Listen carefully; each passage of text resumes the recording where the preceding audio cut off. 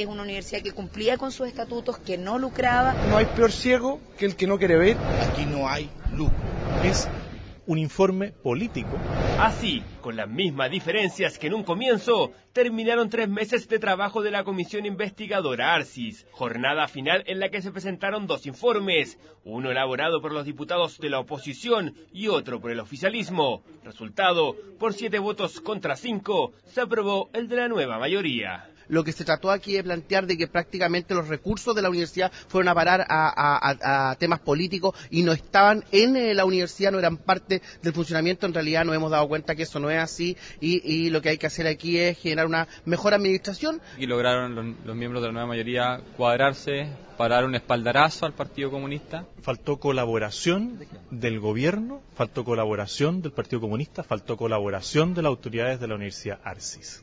Aquí claramente hubo un proceso de obstrucción. Con esto será el informe oficialista y que será votado en la sala de la Cámara, documento que no acredita la participación del Partido Comunista en la universidad, descarta el vínculo de la Casa de Estudio con funcionarios de gobierno y afirma que no existió lucro en la institución. Llevó adelante su proceso de acreditación como correspondía y que efectivamente arrastra una situación financiera hace muchos años que tiene que ver con que es el trato distinto y diferenciado que se tuvo con los estudiantes, porque aquellos que eran morosos no pasaban a cobranzas judiciales, por lo tanto, muchas de las deudas en mora se fueron acumulando. Un informe diametralmente opuesto al que presentó la Alianza, en el que se apunta a la existencia de ganancias ilegítimas por parte del Partido Comunista, a través de operaciones de venta, arriendo y retiros que perjudicaron a la universidad. Vergüenza debiera darle a los que han votado este informe político elaborado por el Partido Comunista para encubrir lo que ha sido un hecho real y concreto, que el Partido Comunista, a través de sus más altos personeros, ha usado la Universidad Arcis, ha usado a los alumnos y ha abusado de sus trabajadores